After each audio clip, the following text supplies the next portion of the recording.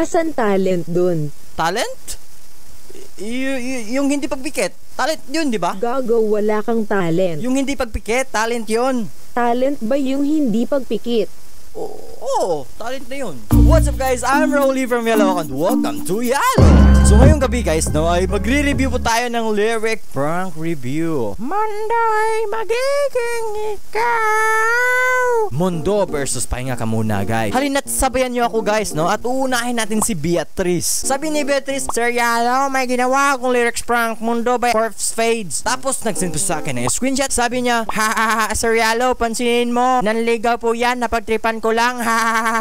What? Yung nanganligaw sa kanya guys, napagtripan niya. So, atin na pong talakayin at paano ba niya napagtripan itong manliligaw niya, no? Ay, nakapag-enroll ka na? Saan darating ang mga salita? Naman, ano naman yon? Hi. Nanggagaling sa aming dalawa. Ikaw po, hindi kita maintindihan eh. Miss na kita, ayaw mo lang ako replyan. Hi. Kung lumisan ka, wag naman sana. Hindi naman, sa totoo lang, ikaw yung mahal ko kahit hindi mo ko mahal. Hi. Ika'y kumapit na nang di makawala. Kumakapit naman ako, kaso hindi ko maramdaman yung pagmamahal mo. Hi. Sinta, ikaw na ang tahanan at mundo. Kanta na naman. Sa pagbalik, mananatili na sa piling mo. Baby naman. Haha, lakas trip mo, bay tigil mo na yan, hahaha. Baliw ka na po. Mundo'y magiging ikaw. Hahaha, yeah. Walang I love you. I love you too. Ay. Love ka? Gawa ng baby ko. Lahoy, trip mo lagi ako. Like. Bala kang maloka dyan, hahaha. Like. Saan na to patungo? Oh, dinubli niya mga kaok. Ikaw po, basta mahal na kita eh. Hindi ko na kasi alam. Alin ba? Bay, paliwanag mo. Ay. Hinahanap ang sagot sa bakit. La, ano nga po? Hindi kita maintindihan eh. Ang tagal na natin ganito. Gusto ko maliwanagan, Hais. Kung anong meron ba talaga tayo, Hais. Oo, crush mo ko. Pero ang tanong kung mas higit pa doon, Hais. Kung alam mo lang sa bawat oras, ikaw palagi ang hinahanap-hanap ko, Hais. What? Hindi ko na kasi alam.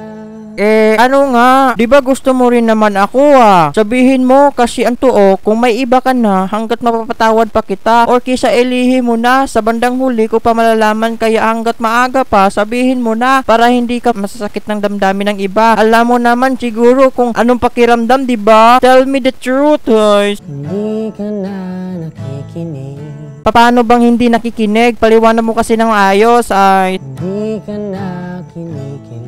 Wala naman si Bay, kala mo lang yon. Kita mo naman kung paano ako mag-effort lagi ako nag-listen sa'yo kahit hindi mo nireplyan lahat. Minsan kaya hindi ako naging sweet, nagtatampo lang ako sa'yo noon. Kasi ang haba-haba ng chat ko, wala man lang kalahati reply mo. Ang sakit kaya, hindi ko lang masalasabi sa'yo kasi mahal kita at ayaw kong magkaaway tayo. Sana maintindihan mo lahat ng pagsasakripisyo ko sa'yo. Ha? What? Nagbago na lahat sa'yo. Wala naman, Bea. Wala naman. Ay, ano bang gusto mong gawin ko? Mapatunayan ko lang sa'yo. Nagbago na lahat, pati yan tayo. Ikaw nga dyan, nagbago eh. Hindi ka na nagpaparamdam. Ni minsan nga lahat ng oras ko nasa sayo lang. Puro ang dami kong ka-chat sa'yo. Tapos hindi ka pa masyadong online, hay. Nagbago ng iyong ngiti, yung tingin ng iyong nararamdaman. Walang nagbago, be. Tignan mo post ko, nakatag ka pa rin. Makita na lahat kung gaano kita kamahal. Ang gusto ko lang naman. Ay, ano po? Be, sige, sabihin mo lahat. Bilisan mo po, malulubat ako at wala akong charger. Ay, akapin mo ako kahit hindi na totoo. Kanta pa po, bay ko. Sige, kahit ano pa yan, gagawin ko. Pag nakita tayo, yayakapin po kita. Sige po, bay, out muna ako. Chat kita later, promise mo. Ang saklap nun, idol, ha. Alam nyo guys, no, sa ganitong sitwasyon guys, no, listen learn kay kuya, no, wag talaga mag-assume guys, no. Alam nyo naman, kapag nag-a-assume ka sa isang bagay, no, masasaktan ka lang talaga. Dito po guys, no, malalaman natin na nag-a-assume po si kuya guys. Sabi niya, crush daw siya guys. So listen learn po dito guys, makikita po naman natin dito guys na nag-a-assume po talaga si kuya guys. Ito po yung mga sintomas kapag hindi ka crush ng crush mo guys, no. Chinachat mo siya, ang haba-haba ng message mo, pero yung reply niya, okay, or 2 words or 3 words, diba? Okay, sige, ha. Yan yung mga sintomas na hindi ka talaga crush ng crush mo. Kaya wag kang mag-invest sa isang bagay na hindi babalik sa'yo. Kaya listen learn kay kuya guys, no, wag kang mag-assume. Yun na po yun guys kay Beatrice, no, at punta naman tayo dito kay, bawal po sabihin yung pangalan. Sabi niya, idol, pahingin ng challenge. Tapos binigyan ko po siya ng challenge. Sabi ko naman, challenge, pahinga ka muna, SS mo, send mo dito. Tapos sabi niya, sige idol. Tapos after nun, nagsinto sa akin ng screenshot. Sabi niya, idol, pakitakpan na lang po yung pangalan naming dalawa at picture. Bakit nga ba gusto niya matakpan? Panoorin nga po natin. Napagod ka ba kanina? Opo eh, Sige, tulog ka na lang muna. Pahinga ka muna. Sige, ikaw din, Dadalhin kita Saan, sa may alapaan. Hala siya, Napasakit sa mundo, napapagod ang puso. Oo nga eh, buti andyan ka, hay. Akala ko usok akong bahala sa'yo. Salamat talaga, Pahinga ka muna.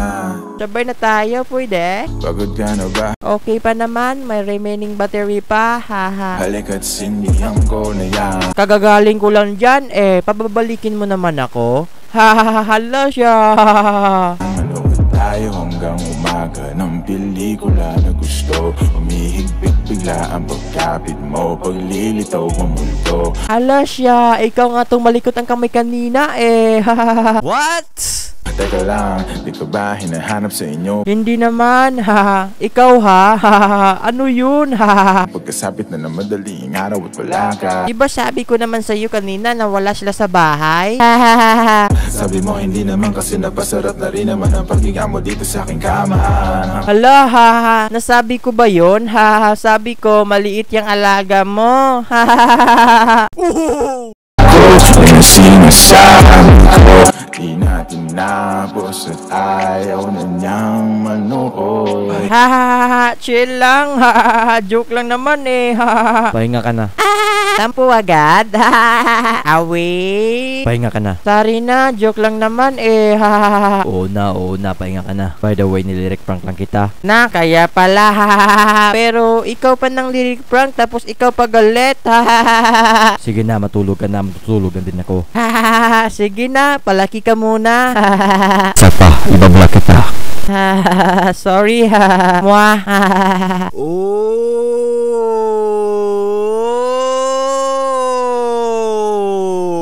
Palaki ka muna.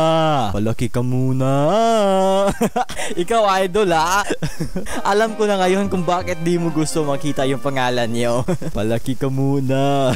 Kasi kitang-kita po dito, idol, ha? Parang ikaw po yung na-prank, eh. Parang ikaw po yung na-prank, eh. Napaka-chill ng biktima mo, idol, ha? Parang ikaw yung nagmumukhang biktima dito, idol, eh. Kaya ayaw mong makita yung pangalan mo, eh. Pero, di na bali. Mananatili ang sekreto, idol. Ang chill ng kaibigan mo, idol, ha? Ano kayang ginagawa niyo sa bahay niyo kanina? Palaki ka muna. Palaki ka muna. Next, punta naman tayo dito kay Era Jessa. Sabi niya, Era Jessa, pa-challenge po. Tapos sabi ko naman, challenge, lyric prank, mundo. Sabi niya, challenge accepted. Tapos nag-send po siya sa akin ng screenshot at inedit ko naman. Watch this, guys. Saan darating ang mga salita? Ha? Wrong send ka?